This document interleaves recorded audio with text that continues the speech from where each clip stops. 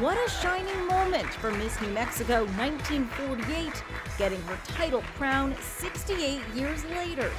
Betha Young was 22 years old when she won the prestigious award, but was only given a ribbon and sash at the time because of the effects of the post-World War II Depression. It was Betha's very first time leaving New Mexico for Atlantic City to compete in the pageant. She borrowed a swimsuit from a friend and her mother made her gown. It wasn't until this luncheon with the current Miss New Mexico, Marisa Livingston, when she realized Betha, now 90 years old, never had that special crowning ceremony, only the program book to look back on. So they waited until the reigning Miss America, Betty Cantrell, was in town to surprise her with this honor she's always deserved. Ravishing applause for a woman who's still got poise and grace.